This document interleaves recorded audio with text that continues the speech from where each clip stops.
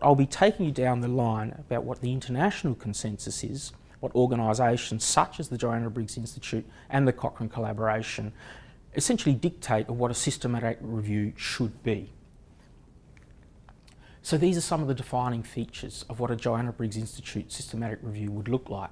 First of all, it should be protocol driven with an a priori protocol, which is used to guide the reviewers themselves and also to allow anyone to minimise bias and to allow anyone to see exactly how this research question is going to be addressed.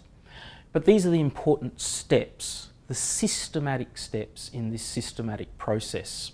First of all, to formulate the review question. Secondly, to define these eligibility criteria that are derived directly from that question.